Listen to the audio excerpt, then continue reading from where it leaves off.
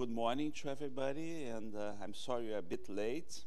Some people are still recovering from the night life of Búzios. So this is the third of our mini courses on the 2018 research in options.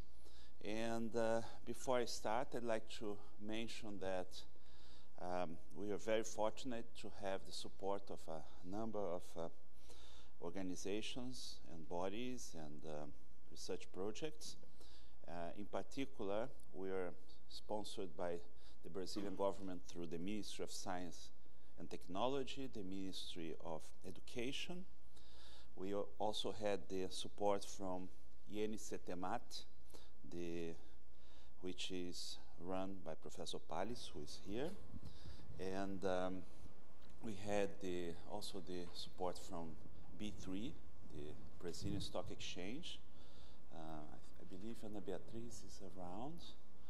Well, she's not, but we have Daniel Zachary here representing B3. And we also had the support of IMPA, of course, and the support of LANCA, the Lab for Applications that I run at IMPA. And we are extremely happy to have Professor Jim Gatheral. Jim is standard and well-known worldwide through his works in math finance, most specifically in volatility. And so today we're extremely honored. It's a special day for everybody. So Jim, please. Thank you, George, for that. Yeah, you can tell I have the microphone on. So thank you, George, for inviting me to Búzios. I'm very happy to be here today. Oh.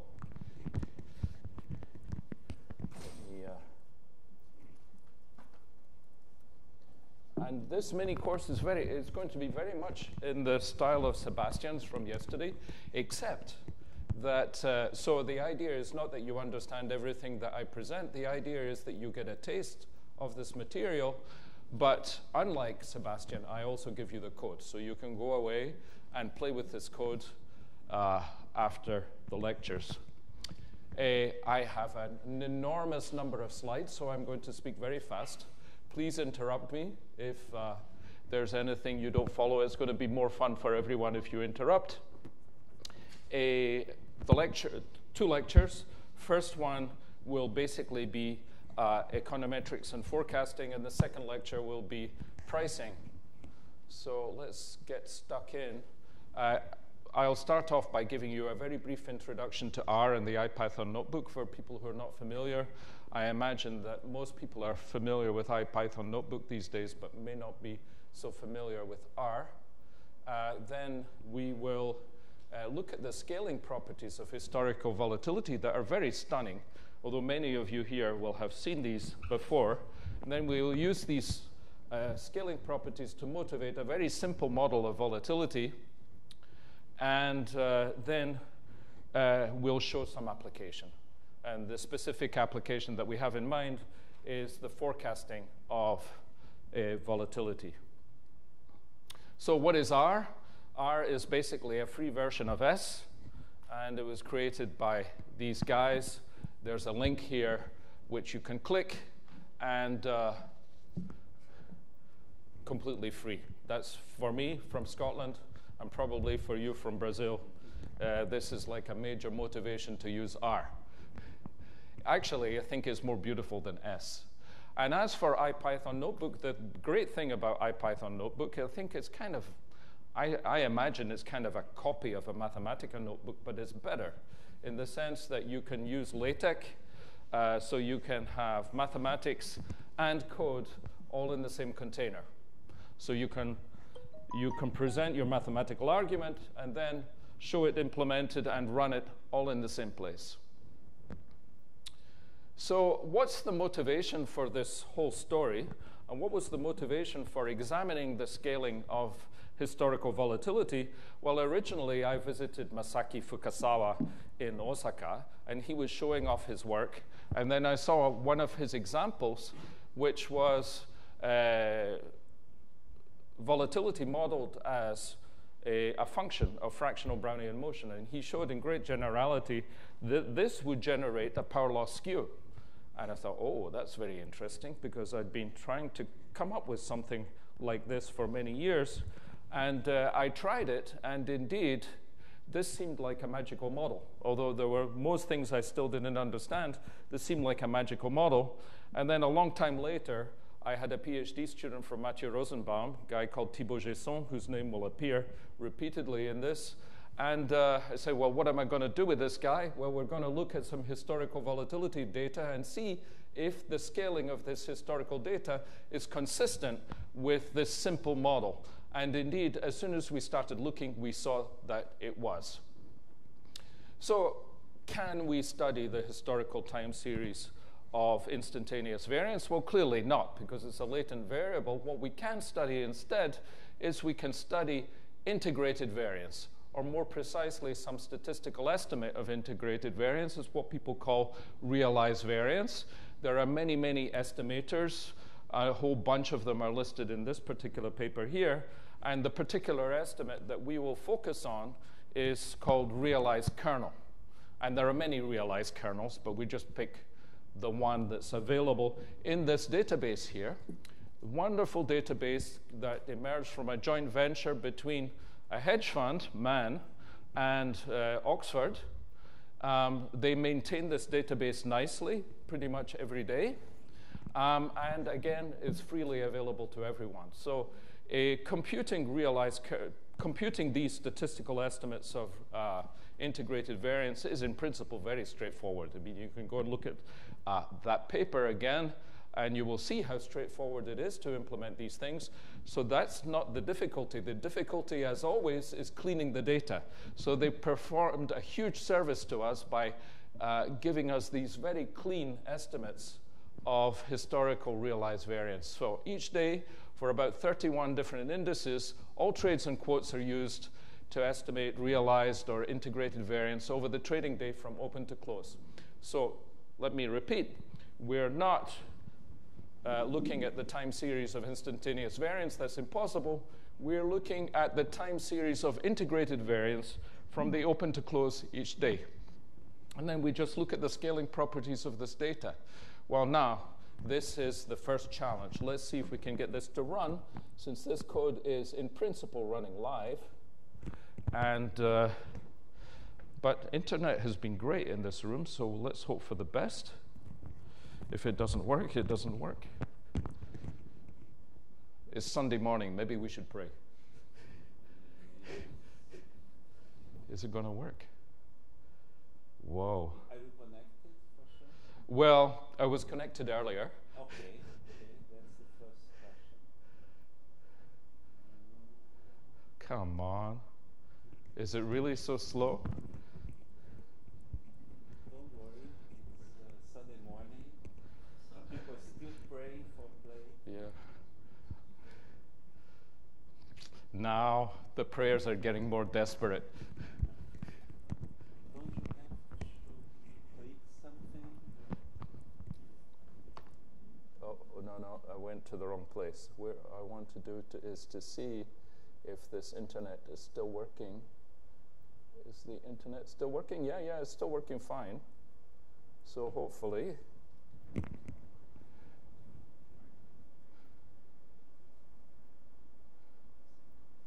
No, but this is still going. Maybe you're throttling me, stopping me from downloading data. Could it be? Ah, it worked. Thank you, Marcos. Right, so then I'm going to load these R libraries. This is another huge benefit of R. Of course, students are going to say, why don't I use Python? So a senior guy told me this is a generational thing. I prefer R. You guys prefer Python. R is generally more concise than Python. And huge benefit is there are all these libraries. So QuantMod is a library created by some trader in Chicago for time series. REPR, this just allows me to make the pictures prettier.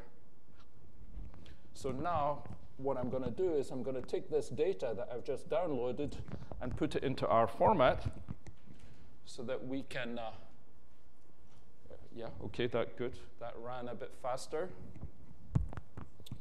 And then we're going to be able to see this thing live in principle. Oh, no. This never happens to me. How can this be wrong? Okay, let's hope it still ran. No. Okay, so we are going to have to do something drastic. What are we going to do here? Error in XTS. Oh, because some of the data didn't download, sounds like. Okay, so in this case, do you have the data locally? Yeah, I should have data locally unless it's been overwritten. Let's see if we can go further here. Let's see. Let's see if it still works. No. Okay. We have a small problem now. What are we going to do? I mean, first thing is to blame somebody else. Honestly, this George, never George happened to me. Blame George. Yeah, that's a great idea. This never happened to me. It was too ambitious. But no, you know, honestly, this never happens. So, where are we going to look for? Okay, we have to. Okay, research. Okay, where? IPython. Courses and workshops. So let's see if I can get some old copy. And no. Okay, let's just copy from here. And let's hope for the best. This will be old data, but it's good enough. And then here, and then Búzios. And then you see this downloaded. It looks okay, but there's something wrong with it. Okay, well, let's just hope that this works. Did it unzip? Are you sure it unzipped? Well, you know. No. Okay. We are going to try and run all the code as if, so this one we're going to ignore, and then this one ran fine, this one,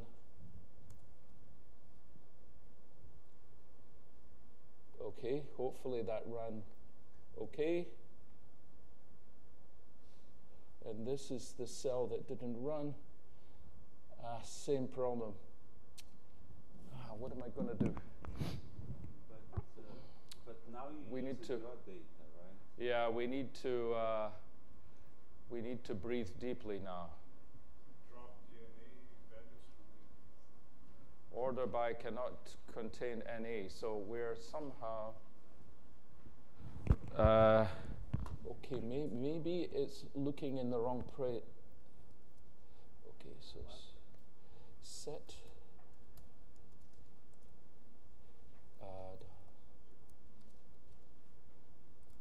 okay, let's try this.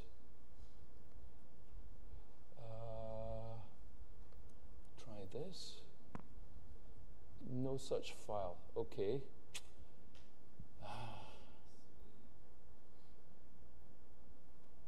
What should I do, George? We need to find some other lecture that I can use. I suggest, I may have a solution. If you give me 2 seconds, we all breathe. This is really embarrassing. I'm so sorry.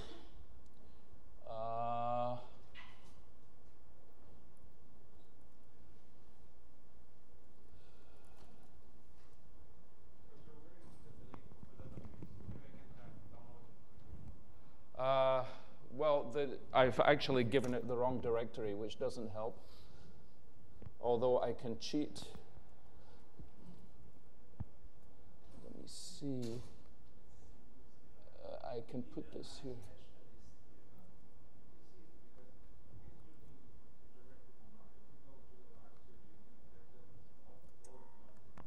Okay, so now let's try that. Try again.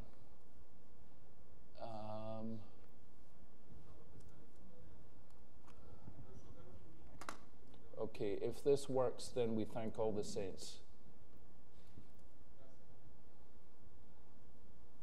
I just don't understand what's going on. I've never seen this error. All right, so now I need to find where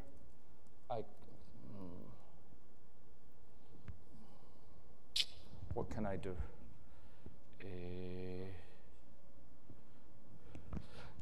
Maybe I can just go through the slides without running the commands. Yeah. Maybe. Then I just have to wave my hands and imagine. Right, so that's not going to work now. Okay, yeah. And you have to filter out the not number, because you had some not number. Yeah. You have to rid of the not numbers. Okay. Dates. Right, okay. Maybe you could use na.rm. Right, so can you show me where? Here? Dates. Just a suggestion. na.rm equal true? Maybe. Yeah. Or maybe just place the rm in the front of the function. Okay. If you... No, there's no such function. Yeah, usually na.rm is it's an argument to a function.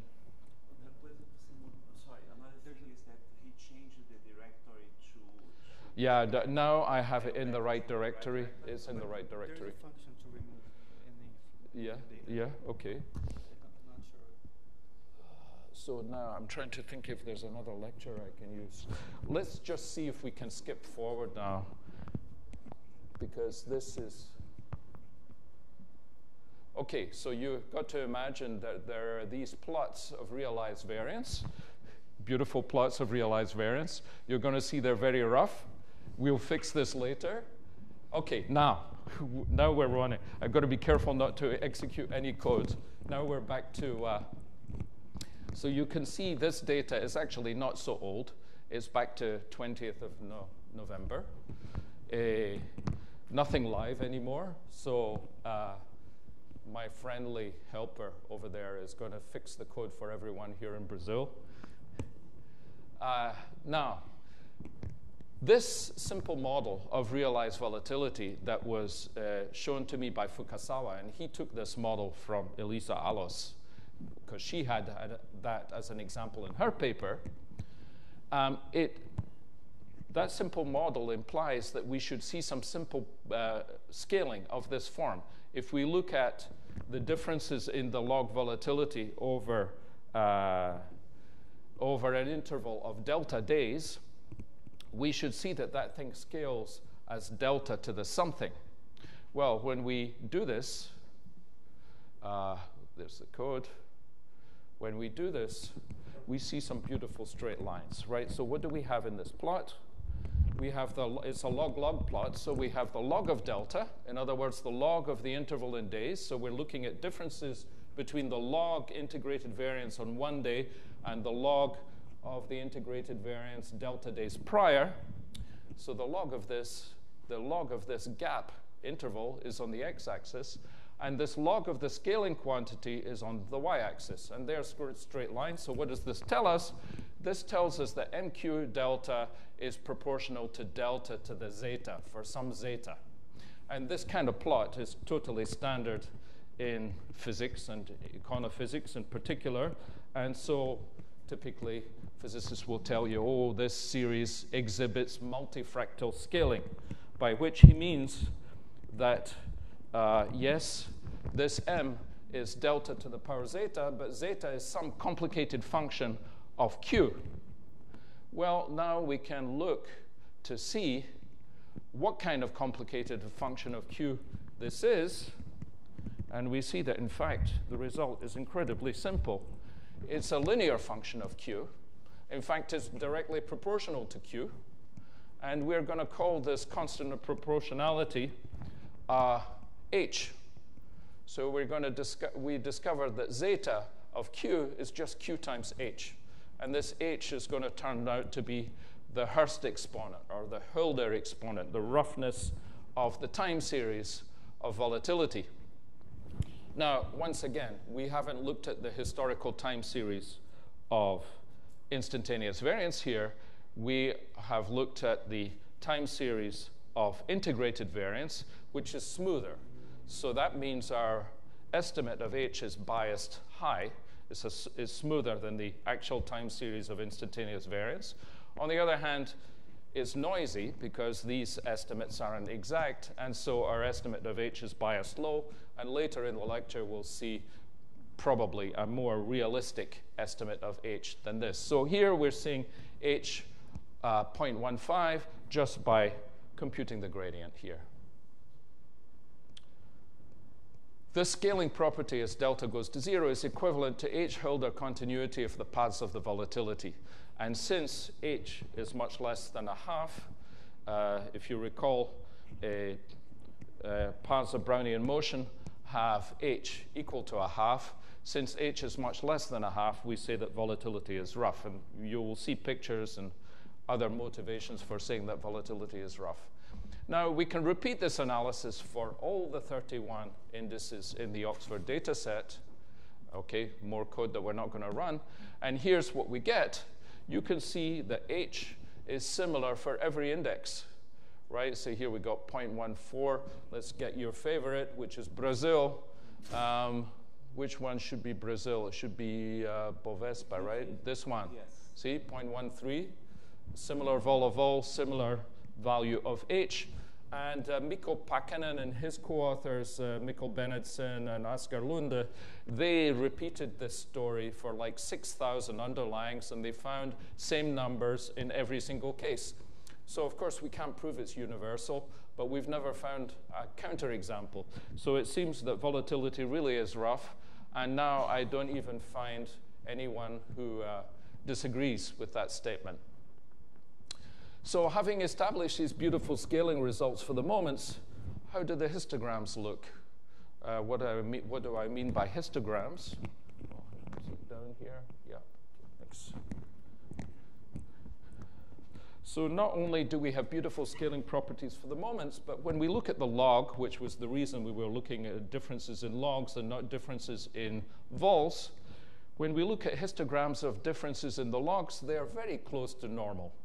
Now, if we look more carefully, we probably discover they're not quite normal, but they're very close to normal. Now, I've superimposed two lines here, a red one and a blue one, if you look carefully. Actually, it's a beautiful projector. And in the case of the one-day lag, these two curves are the same. It's just a fit of the normal distribution to this histogram.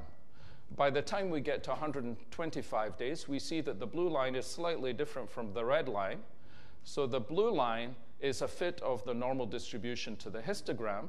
The red line is simply the one-day normal distribution dilated by a factor delta to the power h. So you see that on the one hand, differences in the logs are almost perfectly normal in the data. And the second thing we notice is that this scaling property is true not just for the moments, but for the whole histogram. Just looking at the pictures, you can see that everything scales almost perfectly as delta to the power h. Is it universal? Well, I've just said it seems to be close to, I mean, for a physicist, one example is enough. And these guys, because they're econometricians, they went to check on 6,000 different underlyings. Can I ask you a question? The issue of fractality in Yes. stock markets has been raised for the underlyings many years ago by Mandelbrot and others. Yes. So how does, of course, you're talking about volatility, Yes. but Can you comment thanks on for this issue? yes, it's a great question, and this is going to be in a few slides. Okay, sorry. And if I forget to answer your question, please kick me verbally. No, I won't. So why might rough volatility be universal? Well, Mathieu Rosenbaum and his student Thibaut Gesson, they showed that rough volatility can be obtained as a scaling limit of a simple model of price dynamics in terms of Hawkes processes. This model is the simplest model that you can imagine. Buys make the price go up, and sells make the price go down. And the buy process is self-exciting. So as buys arrive, it's more likely that more buys are going to arrive, and as sells arrive, it's more likely that more sells are going to arrive, and so on and so forth. And when you take the limit, so long as the kernel of this Hawkes process is power law, and so long as the process is so-called nearly critical, in that regime, you get a rough volatility model as the limit. In this case, rough Heston, rather than rough Bergomi, which we're going to see in a minute, that the natural limit of this model here is so-called rough Bergomi. You're going to see why we call it that. So suppose the following thing. Suppose that H is constant. It's not, but it's not too far from constant. Suppose those distributions that I showed you were exactly Gaussian. Well, they're not exactly Gaussian, but they're very close to exactly Gaussian. And suppose that the scaling property that I showed you were exact. Then there's only one possible model that can be written down for the volatility, and it's this one. The difference in the log vol is proportional to the difference in fractional Brownian motion. And what is fractional Brownian motion? Well, it's a generalization of Brownian motion. If we put h equal to a half, we get classical Brownian motion back. As we can easily see here, h equals a half. We get, imagine that t is greater than s, then we're going to get t plus s minus t minus s. So we get 2s here, and we get s. So it's obviously some kind of generalization of Brownian motion. If h is greater than a half, increments of fractional Brownian motion are positively correlated. So a trader would say trending, and in fact, traders use this. They estimate the Hurst exponent of time series. I have no idea whether it works or not. I'm a kind of skeptical, but they do this. They estimate h of the underlying, and if it's greater than a half, they put on a trend following trade, and if it's less than a half, they put on a mean reversion trade. Well, here we're talking about the volatility process, and here we've estimated h much less than a half. So what a trader would say is the series of volatility is mean reverting. Now, it's actually not reverting to anything, but it's incredibly choppy. It's up and down, up and down, up and down. Now, we're going to need, there are many, many possible representations of fractional Brownian motion in terms of Brownian motion, but the one that is going to be uniquely valuable to us is the one that starts at minus infinity. This is the thing that stuck me for a long time, is how to generate a term structure of volatility, and it turns out to be natural to think in terms of a process that started, as I like to call it, at the Big Bang, at the origin of time. So basically, fractional Brownian motion is represented as an integral of Brownian motion since the beginning of time with a power law kernel. So far, we just used simple regression to estimate h. We did log-log plots and drew straight lines. It turns out that there are much more efficient estimators of h. The most efficient one that we found is the one that was introduced, I believe, by Mikko Pakkanen in the same paper where they tested those thousands of underlyings.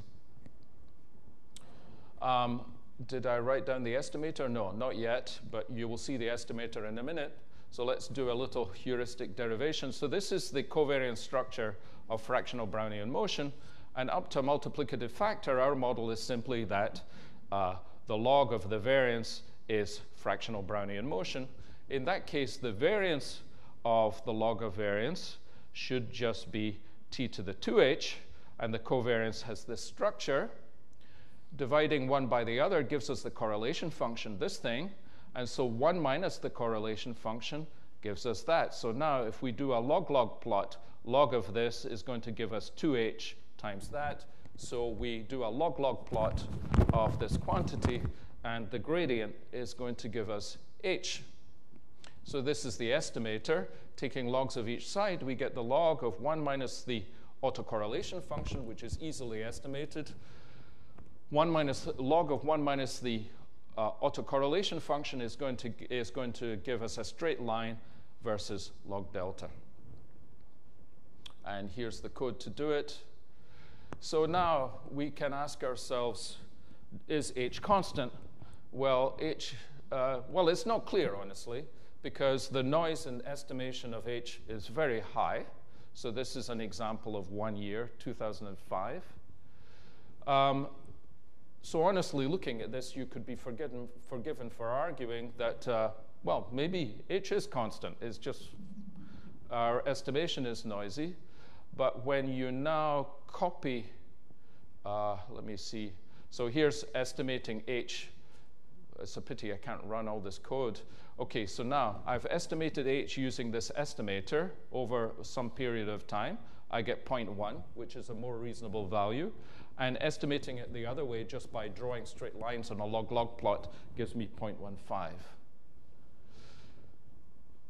So you can do an analysis, which we did in the appendix of the econometrics paper, the one that's entitled Volatility is Rough, because there are all these biases in the way that in the data. One is, we're averaging, and so that bias is h high, and then there's noise in the data, so this bias is h low. You can account for both of the biases, and when you do this, you discover that this ACF estimator appears to be giving you a much more reasonable estimate of h.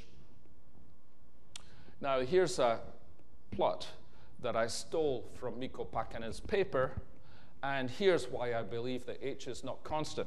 So as I say, you could look at these pictures and say, well, estimates of h are just very noisy. It's unclear whether it's constant. But when you look at this plot, you can see that the peaks of h of the volatility line up with periods of market stress. So he's marked the Lehman bankruptcy here, nice peak.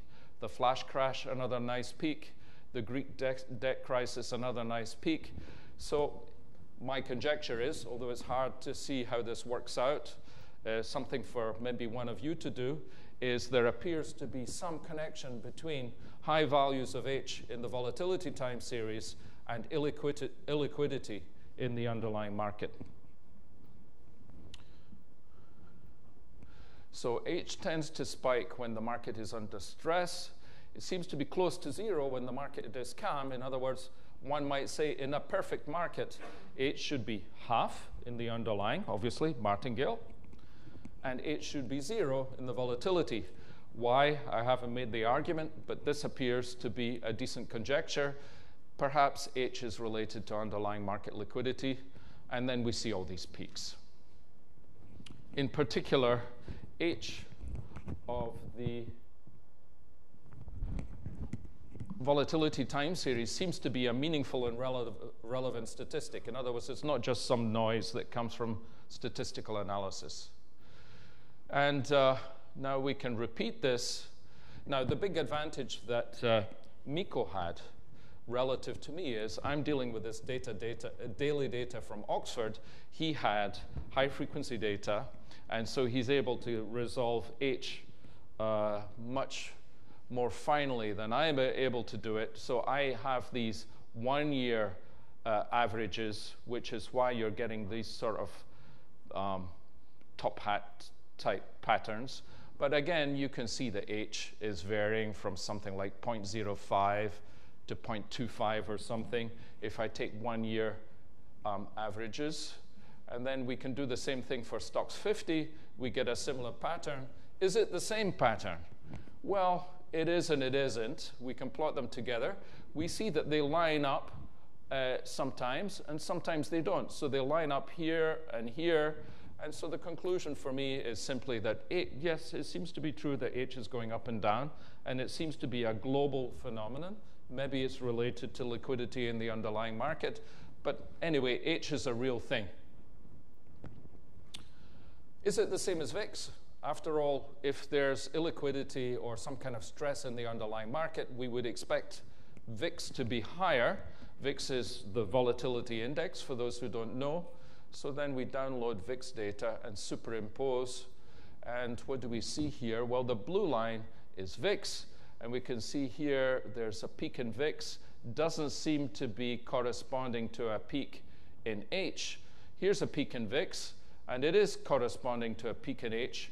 So it appears that, a kind of boring story, sometimes there is stress in the underlying market, and this is reflected in the fact that VIX is peaking, and H also peaks. Sometimes H peaks, and there is no peak. Right here's H spiking, but there's no spike in the VIX. So somehow they're picking up different things, not sure what. Sure.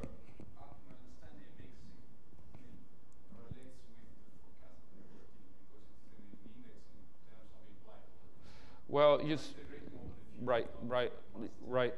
So this is a question of philosophy.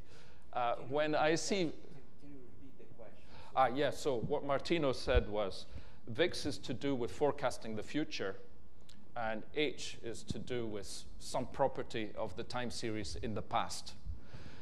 And then my answer was, well, this is an issue of philosophy. When people write forecasts in the literature, I don't believe that we're forecasting anything. What we're really doing is we're somehow filtering the historical data. And so in this respect, it's not surprising that if VIX is just a filter of the historical data, which I believe it is, and we're going to see some more evidence of that, and of course it's related to forecasting in the sense that out of sample, it gives you good guess to what the future is going to hold. But the error in this guess, that's going to be, you're going to see the error in this guess at the end of this lecture, is huge, right? It's just this filtering process seems to give you more or less unbiased estimate of what it's going to be in the future. So forecasting is a language for me. When you construct a forecast, it's just kind of filtering historical data. So if we look at it this way, one way of filtering the historical data gives you H, and another way of filtering the historical data gives you the VIX. Of course, it's different in the sense that VIX is coming from people trading with each other, but these people trading with each other are just doing all sorts of fancy regressions, maybe even machine learning these days, and essentially all they're doing is filtering historical data.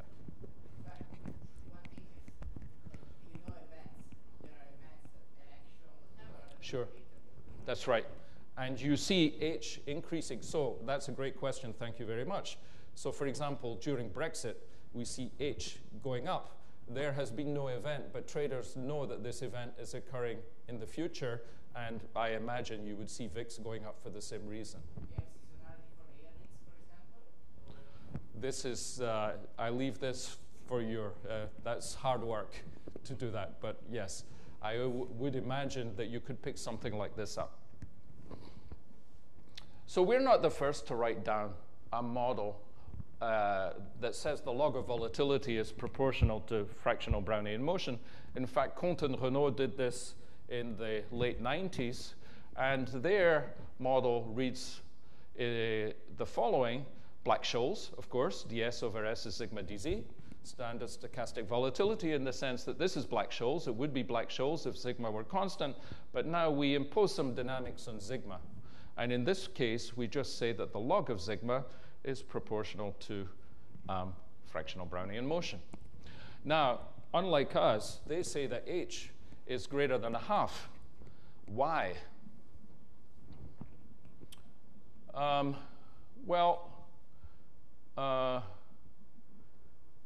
Okay, well, let's forget stationarity. We don't really care. Why did they choose H greater than a half? Well, it's been widely accepted in the literature for a long time, for basically 30 years, that the volatility time series exhibits long memory. What do people mean by long memory? Well, they look at the autocorrelation function, and they say the autocorrelation function has a power law tail. Well, first of all, it's clear. When you draw the autocorrelation of volatility, we'll see it in a second.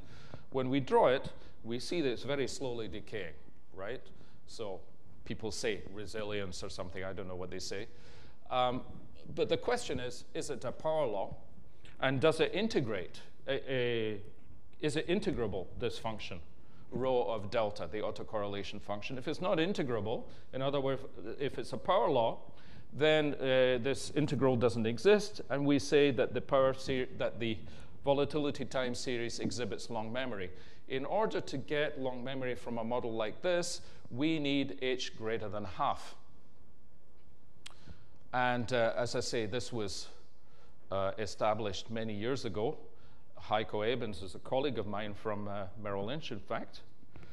So using some fancy estimator, they established from plots like this one that time series of volatility is long memory. Now, of course, they didn't have data that's as high quality as the data we now have. You know, I'm using Oxford, which has been using hundreds of thousands of ticks every day, and is very clean. But essentially what they said is, this plot here is a straight line. Okay, now, it sounds like a joke when I say this, but you know, look at this, tell me, is it a straight line? Well, obviously it's not a straight line, but then if you're a physicist, you say, well, yeah, obviously this is not straight, but this is straight, right? So they fit a straight line to that piece. Essentially, that's what their estimator does, and this is the result, right? So if you do this, essentially you're fitting a model, which is something like fractionally integrated GARCH or something, standard econometric model, and you get a number, and this number indicates that h should be greater than half. Right? So in other words, just fitting a straight line to the log-log plot, we get something like this. And you can see that this is not integrable at infinity. And this, in fact, corresponds to a degree of fractional integration of 0.3, and it gives you h substantially greater than half. However, you know, you've got to be careful doing statistics and econometrics because you're just estimating models, and the model might not be right. And in this case, it's almost certainly true that the model is not correct.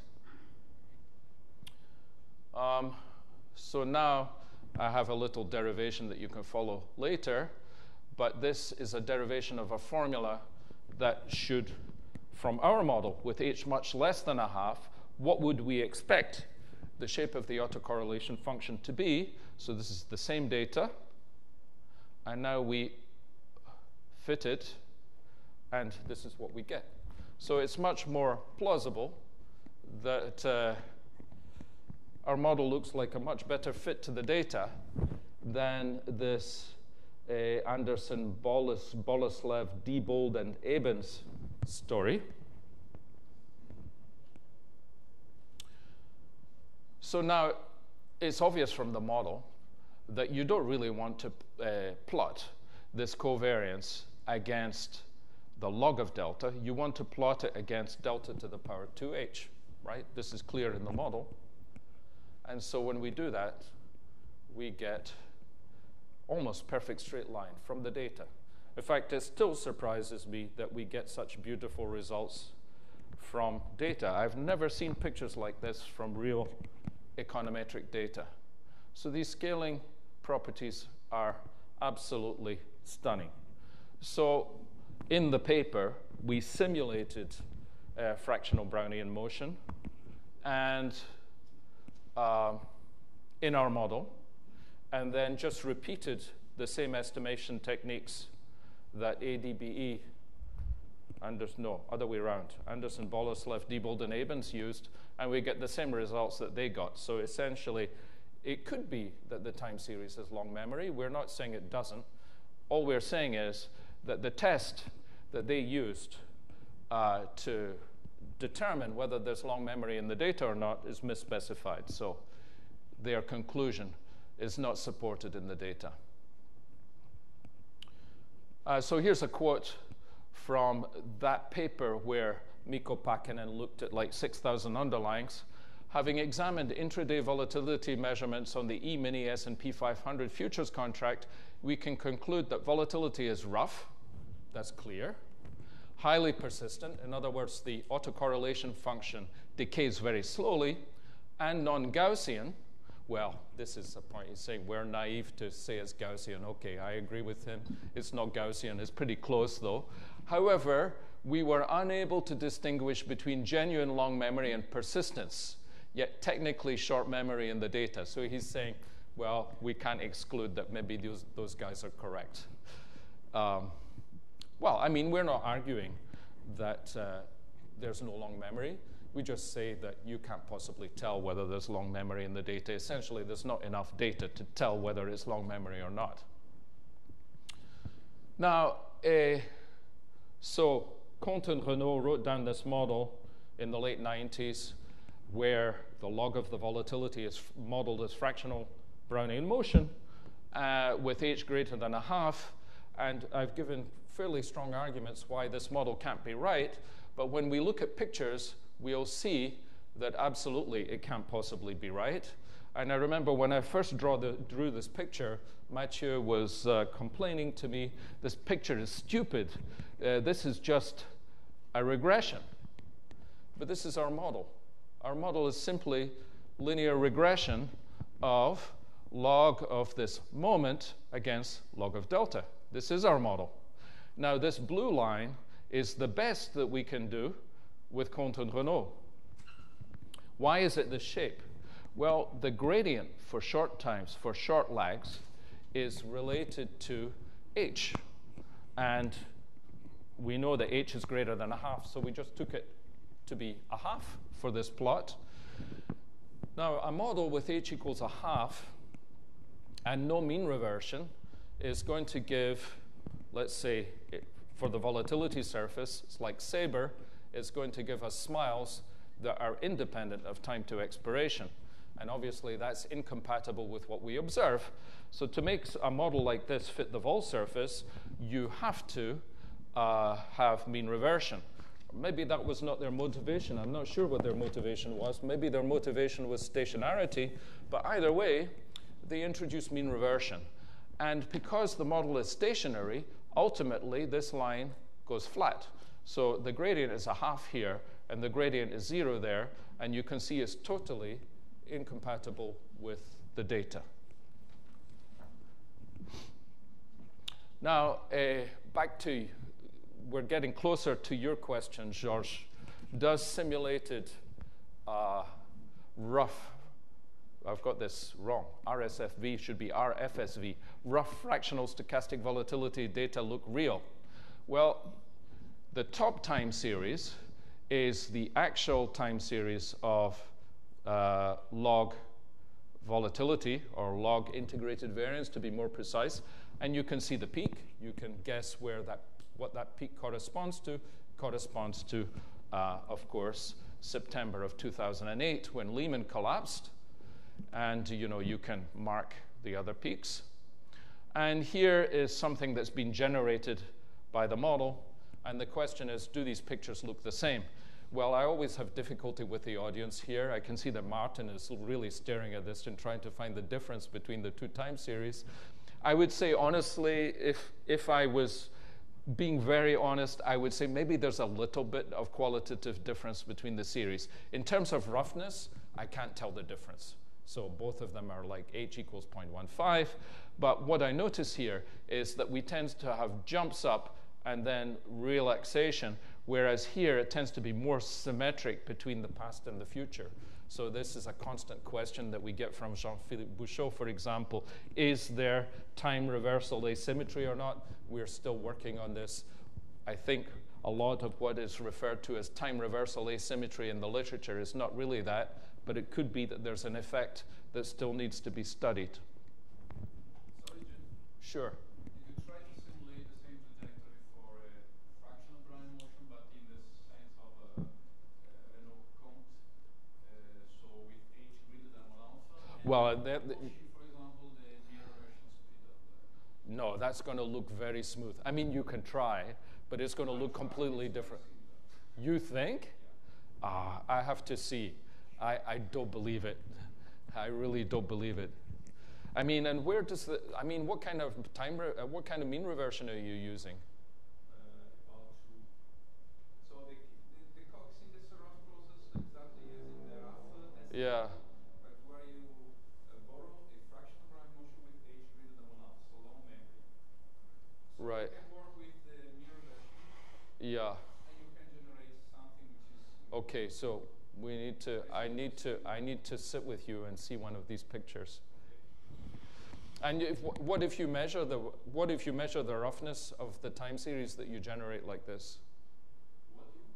If you measure h for the time series, suppose you use my ACF estimator on the time series that you generate from your model, which is h greater than 1/2 with mean reversion of 2. What do you get? So if you reverse engineering, Yeah. You say that your model is the real data generating model. for the moment I didn't try. So Yeah. Well, I think we know what we're going to get, right? Right, now, back to Georges' question. On closer, so now, okay. So in respect of roughness, the simulated and actual graphs look very alike. Remember, we're comparing this with this. Persistent periods of high volatility alternate with low volatility periods. See here. H, roughly 0.1, generates very rough-looking sample paths. Now, everyone here has done this before, virtually everyone. You've drawn time series of historical volatility, and you've seen that they look very noisy. I did the same for many years. And we didn't think about it for more than 2 seconds, because we say, well, it's noisy. It's just, you know, these estimates are all over the place. But if you really look carefully at those estimates of integrated variance, and you ask yourself, what is the statistical error in this estimate? It's not so high.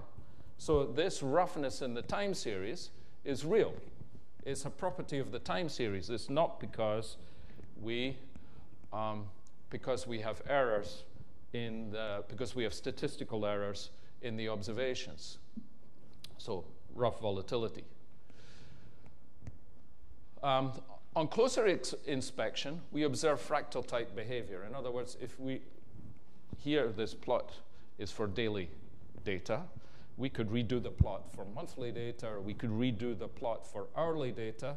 We would find that the plots look very similar in each case. This is back to Georges' point about fractality. And in fact, Bacri and Musi, maybe in the early 2000s, they had a model which is essentially related to the rough volatility model in the limit that h goes to 0. This was a way of making everything exactly fractal. The reason why in our model you see this apparent fractality is simply because h is so small. So if we take delta to the power h, right? So imagine that delta is 1 day. 1 day to the power 0 is essentially 1, and then we compare this with 3 months. Okay, so that's like 60 trading days. 60 to the power 0 is still 1, so this dilation factor is essentially 1 over a large range of timescales. So what can we use this rough volatility model for? Well, if we could change measure from the physical measure P to the pricing measure Q, which we'll do in the next lecture, then we'd be able to price options. As I say, we'll explore this in the next lecture. And another obvious application is to volatility forecasting. So now, how do we forecast fractional Brownian motion? In fact, this is well known. Some engineers wrote it down. Presumably because fractional Brownian motion was used in communications, computer networks and such things, telephone networks. So they show, these guys, Nussmann and Poor, they show that fractional Brownian motion is conditionally Gaussian with this conditional expectation and conditional variance. In fact, that's easy to show. So what does this formula say? This formula says that fractional Brownian motion, delta days in the future, is related to your measurements of fractional Brownian motion in the past. And there's somehow something missing from this formula. But what does the kernel look like? Well, h is essentially 0, right? So this is basically square root of t minus s, and then you're weighting it according to days past.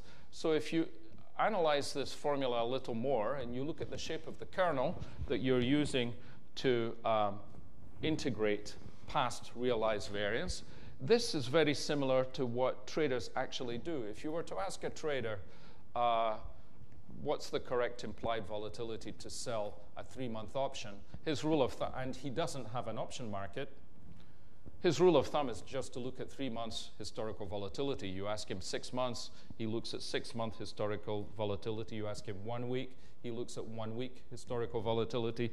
This is reflected in this kernel here. So where does this formula come from? It basically just comes from regression. The forecast formula comes from regressing fractional Brownian motion against its history. So if we now define these coefficients, we discover that with this choice of coefficient, you find orthogonality. In other words, these betas are the normal regression coefficients.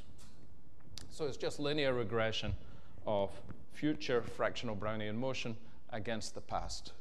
So this is our forecast formula.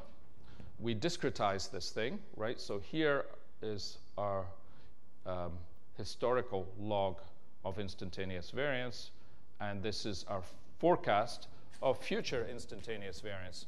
Now notice one thing though. Well, first thing is we're not really interested in forecasting the log. We're interested in forecasting v, which is the exponential of the log. And so we're going to have some kind of convexity adjustment, which is reflected in this formula here, right? So we have it as exponential of the expectation of the log, which comes from the standard formula, plus this adjustment. This c tilde is just a constant. This nu is basically comes from the intercept in that regression that I did earlier. Is what I call volatility of volatility. So how do we discretize this formula? Well, for most of the points, we just use the midpoint, and we have an extra adjustment for the first point. I don't know if I put that on the, yeah. So here we approximate the first term in the sum more accurately by choosing a point carefully. So we choose this point S star in the interval for the first point in the discretized integral. So now we can implement all this in R. It's a pity I'm not demonstrating it live. But so in order to forecast, we need estimates of H and vol of vol. We get these from regression. It doesn't really seem to matter much. If we go back to the forecast formula, we're going to see it's extremely robust, right? I mean, what difference does it make if H is equal to 0.1 or 0.2 in this formula? Basically nothing. You can see it's incredibly robust. And what about a vol of vol? Let's see, where do I want to go?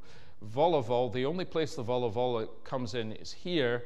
Well, this probably has to be a bit better estimated, but honestly,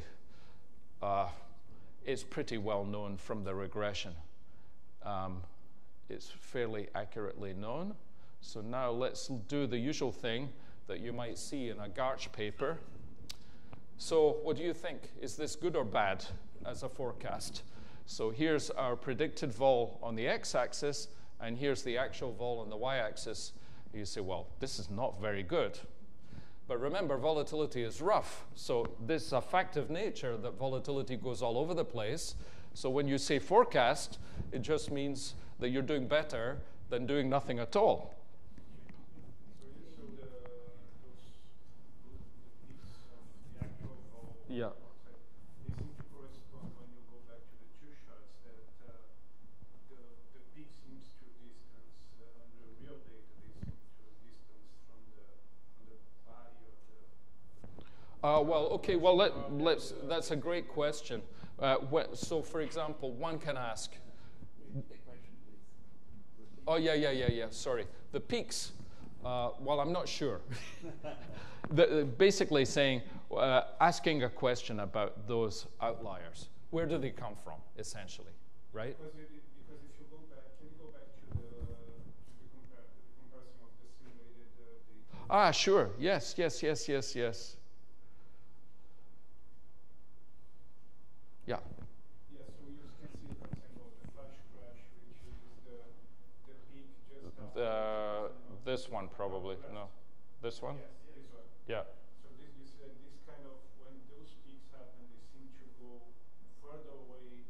Yes, that's right. In other words, there tends to be a jump up and relaxation afterwards. That's absolutely right. But the size of the jump seems to be much higher on the real data than on the Right. simulated data. That's a very good point. And yeah, this goes back to what I was saying earlier. It seems that the physicists are right to say that there's some kind of time reversal asymmetry.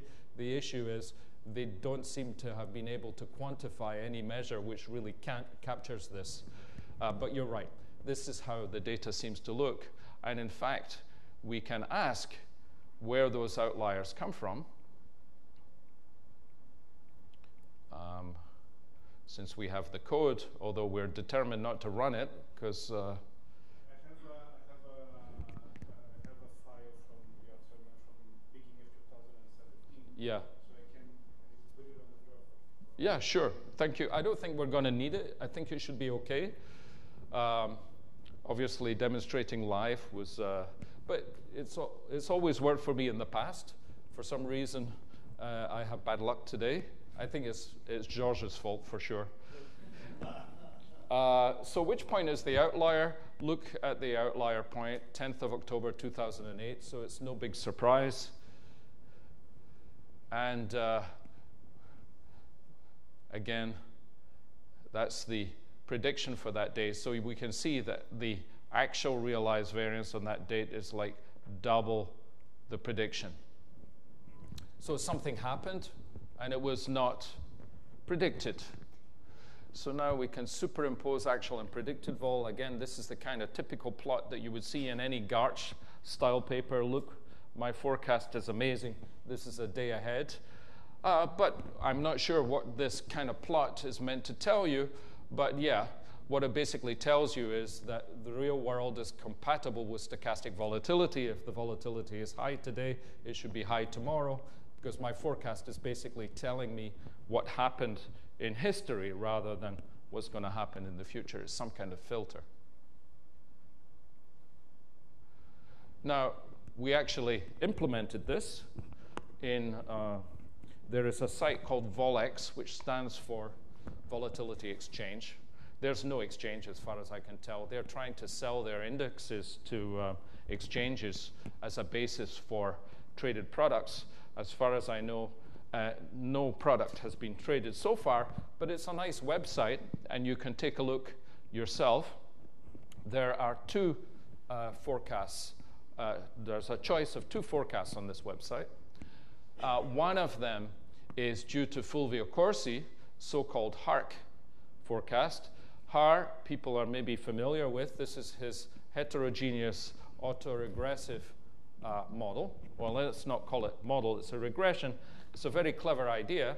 Basically, he can replicate many stylized facts of the time series by regressing future realized variance against a 1 day, 1 week, and 1 month realized variance in the historical data. Why 1 day, 1 week, 1 month? Well, because these are natural timescales for human traders.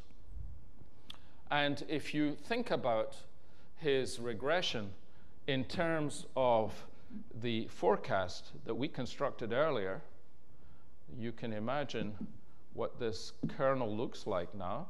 So this is the kernel that we're using to filter the historical data to produce a forecast. So this is some kind of curve. It's some kind of power law function of distance in the past. We include points that are very old, but the most recent points have the largest weight.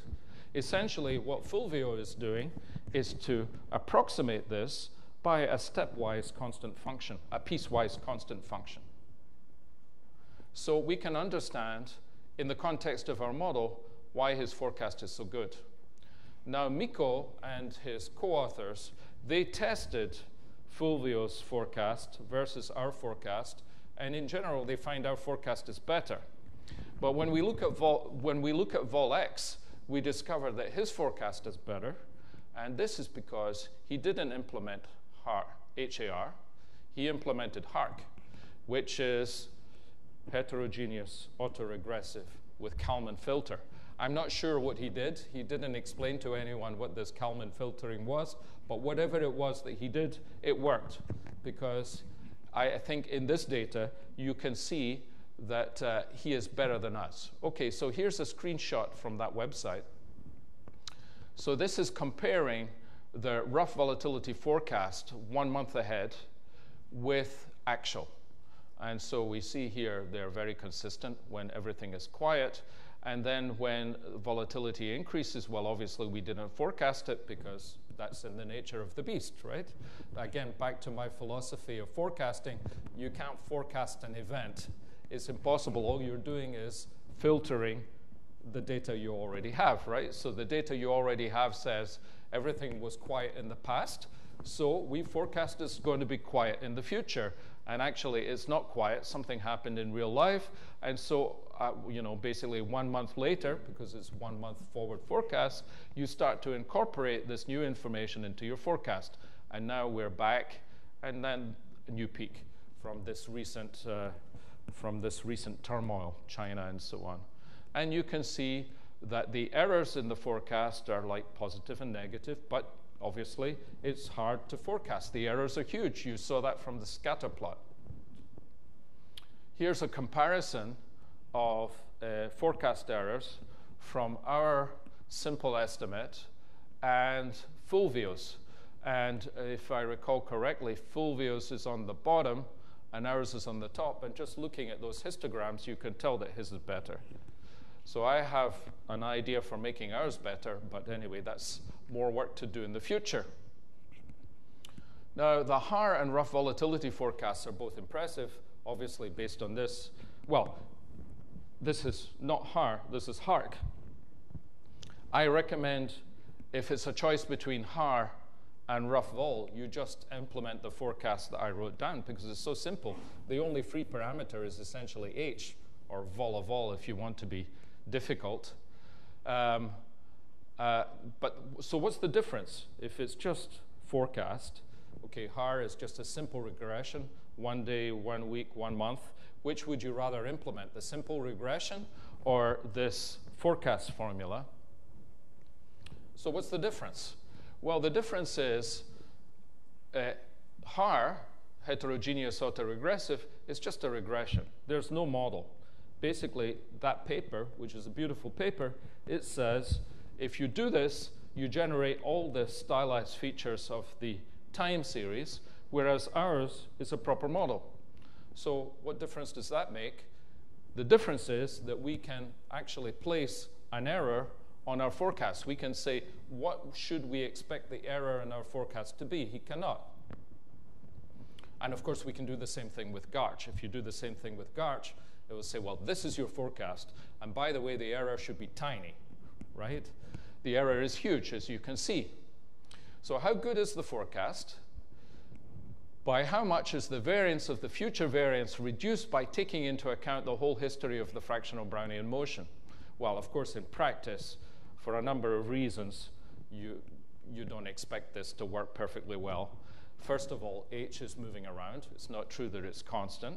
And so just by playing around with the data, I decided that 200 points was the optimal number of points in history, daily history, to take into account to optimize the forecast. So now we can compare unconditional and conditional variance, right? So what's the unconditional variance of differences in the log vol? It's the thing we computed before. So this is the equivalent of forecasting using a monkey throwing darts. The error in his forecast is going to be given by the unconditional variance, which is this quantity m2 delta. And that is, those are the blue points, those unconditional variance as a function of delta, right? So that function basically is something like t delta to the power 2h. So that red line is what that is, right? So that's from the model. But what is absolutely stunning to me, and maybe Martino's going to disagree, and maybe he's going to explain to me why it's so good. What's stunning to me is that the conditional variance spat out by the model is so close to the data, right? So how do we get these green points? We get those green points by taking the difference between the actual realized variance in the future and the one that's been predicted by the model. So we take these differences and compute their variance, and these green points give us that number as a function of days in the future. On the other hand, the orange line is what is predicted by the model. So for me, this is incredible vindication of this simple model. Incredibly simple model. The model simply says that the log of the volatility is proportional to fractional Brownian motion. Okay. So I'm really early, actually, Georges, after all this, because we haven't been implementing any code. We haven't been running any code whatsoever. So we can take many questions. So we uncovered a remarkable monofractal, not multifractal, but monofractal scaling relationship in historical volatility. This basically just says that these moments are proportional to delta to the power q times h. So the qth moment is proportional to delta to the power q times h.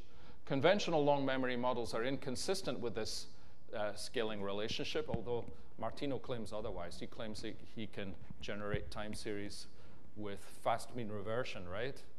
I have a philosophical question. Sure. I mean, is it reasonable to assume that the asset exponent varies over time? Or is it better to say that maybe there is a biased method of age? Maybe there is a...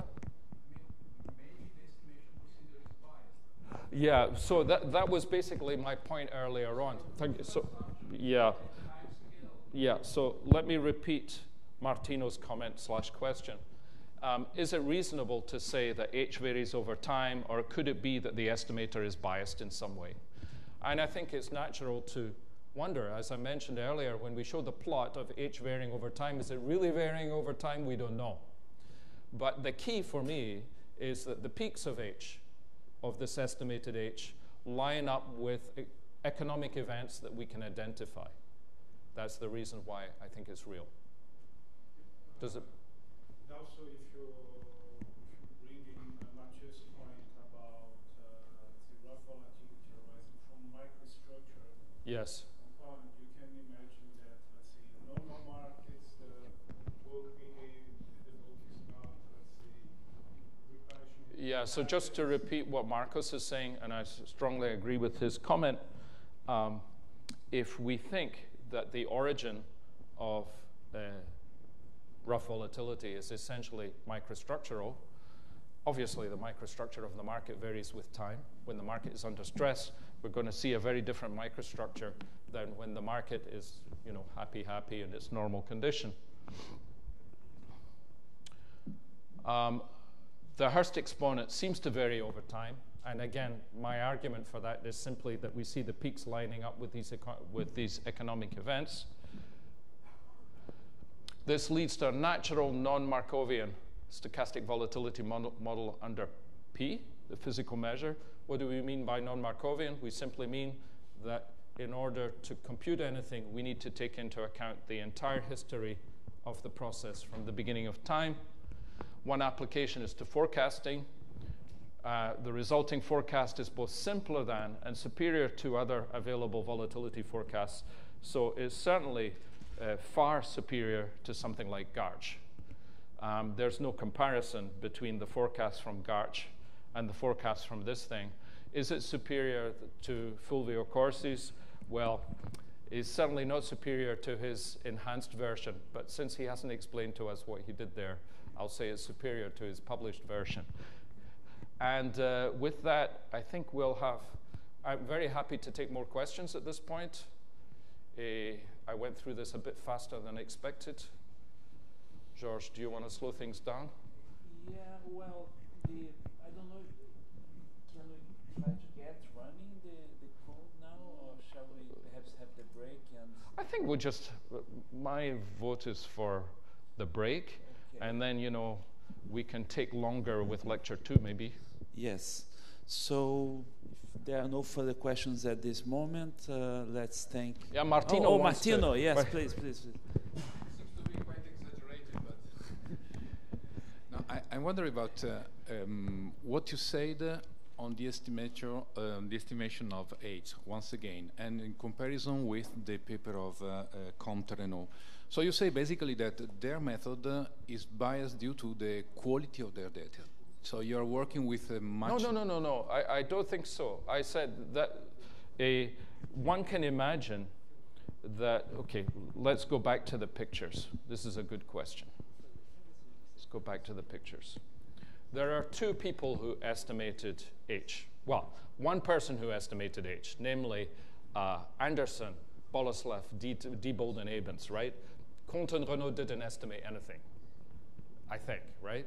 They just took previous results and... They borrowed their methodology, you can say. Right. Well, you can say that. I don't think they did any I haven't found a paper of theirs where they estimated anything. They just wrote down the model and computed some consequences of the model. Right, so now.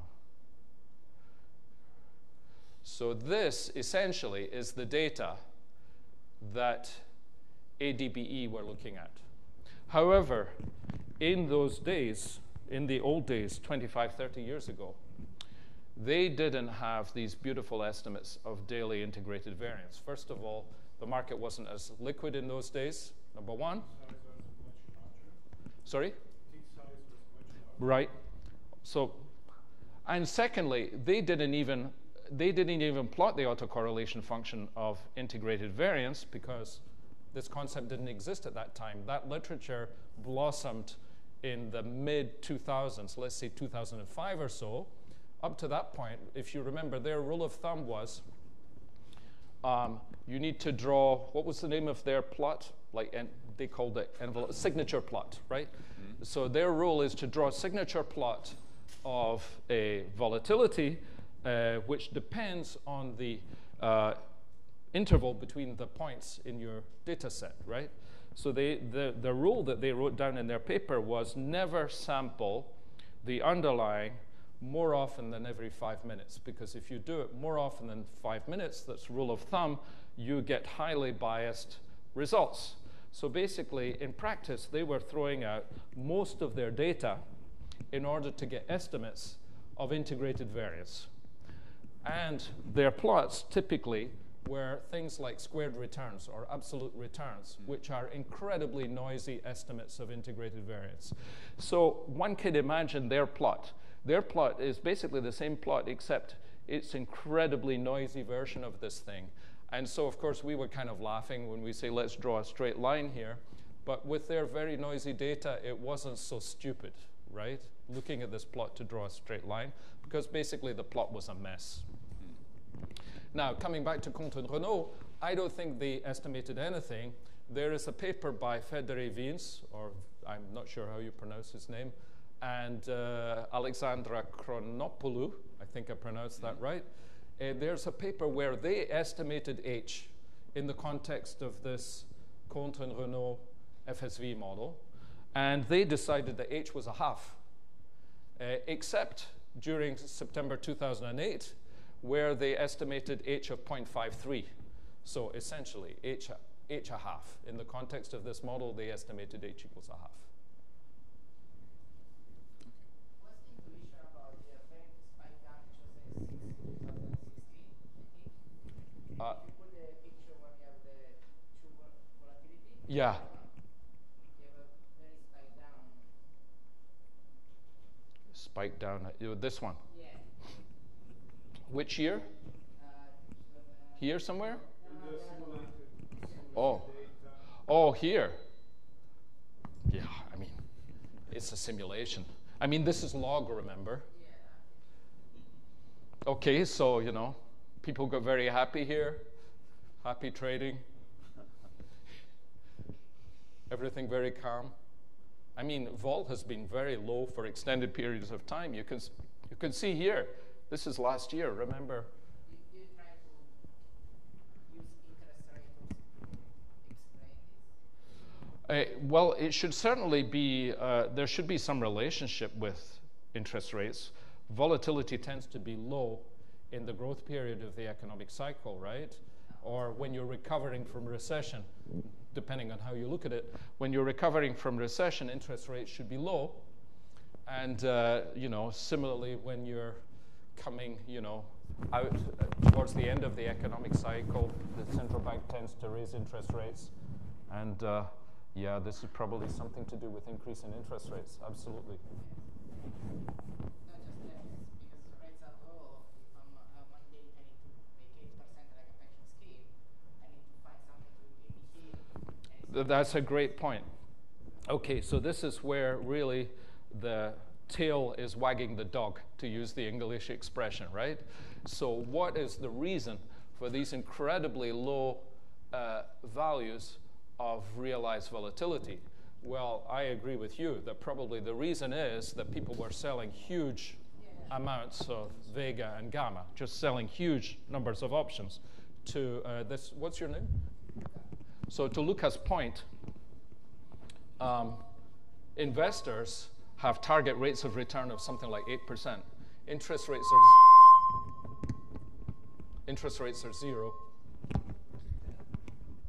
I go here. That's me. Oh, it's you. I'd say, really, what's your fault this time? Of course.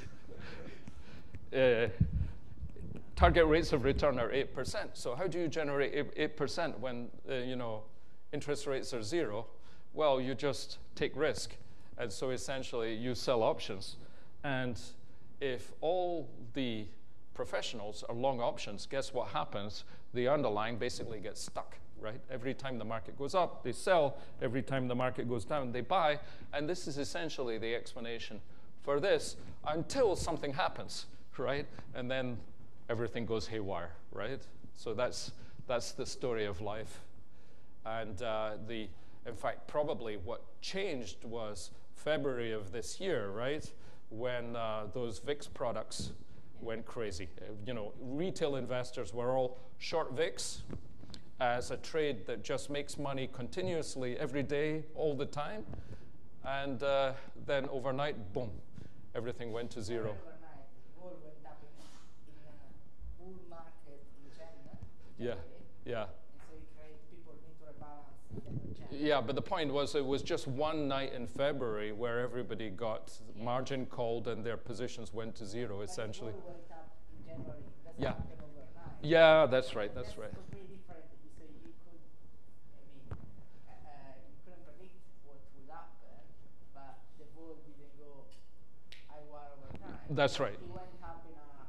So Luca's point is that there wasn't a sudden jump in the vol. It was climbing slowly.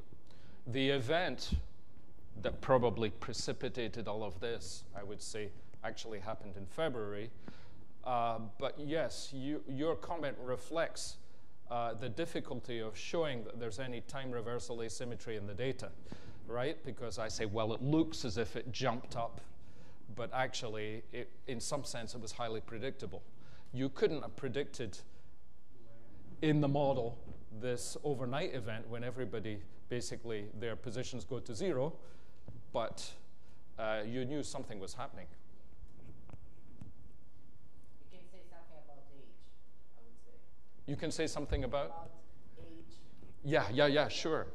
Yeah. Age today has the same confidence in a probabilistic space with the age of yesterday. You can probably say something. Sure. You said that a lot of fractional motion comes from semantic structure. Would you have some? Thank you. So would you have some favorite macroscopic model that would, you could derivate the fractional Brownian motion stochastic volatility Well, model? for that, I'm just going to refer you to the papers of Gesson, first of all, Gesson and Rosenbaum, right? So I'll tell you a little bit about the history of this work. So they started off, so if you take a Hawkes process-based model of market microstructure, so basically you have buys arriving and sells arriving, and the price goes up and the price goes down. If you take a naive limit of this thing, obviously, Hawk's process is just a fancy Poisson process, so you take the limit, you get Brownian motion with constant volatility as the limit. And there was a paper written by maybe Bacri and Musi or something a few years ago that proves this formally. And then, for whatever reason, I'm not sure what the reason was, Mathieu had this idea that there's a very special way of taking the limit that allows you to get something more interesting than just Brownian motion with constant volatility.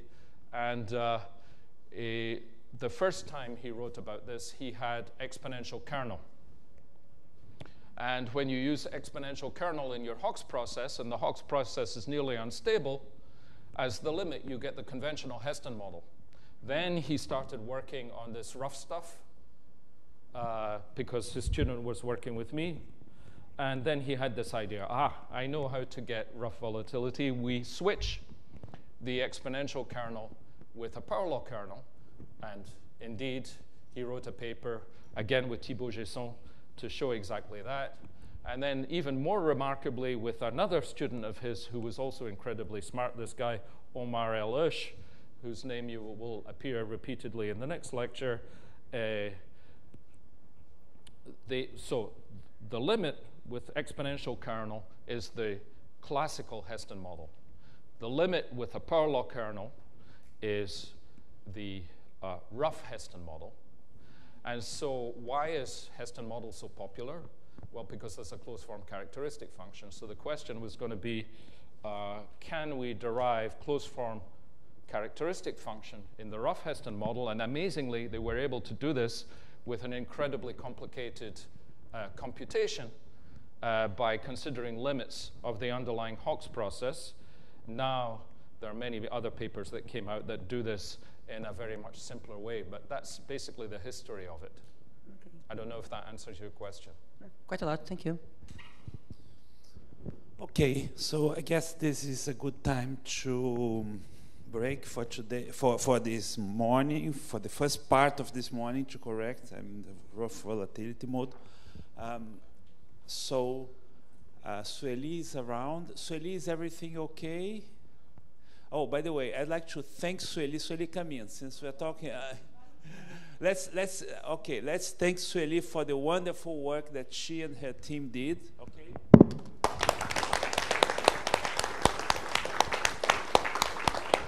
Good. So, and then just a quick announcement. This evening, for those of us who are staying in the hotel, the dinner should be included, so you can have dinner in the hotel. It's because we're not having lunch on Thursday, so we got the deal of getting dinner tonight. Tomorrow we have the party, or the dinner party, or something for Bruno. And today, now, we should have something for Jim, whose birthday is actually today. So let's thank Jim. Thank you.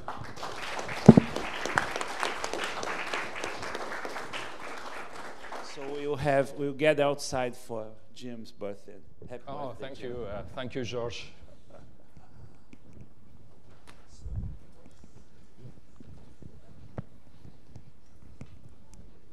Or let me put this